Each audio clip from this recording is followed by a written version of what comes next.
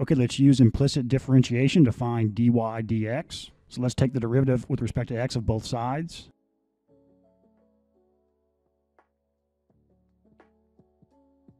Okay, y is a function of x. So we've got one function of x times another function of x. Let's use the product rule here.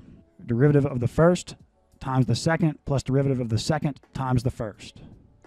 Okay, derivative of x squared is 2x. Derivative with respect to x of y squared, we need to use the chain rule. The derivative of something squared is 2 times that something times the derivative of that something. Okay, let's bring the dy dx terms to the left and all other terms to the right. Factor out the dy dx. And then just divide to solve for dy dx.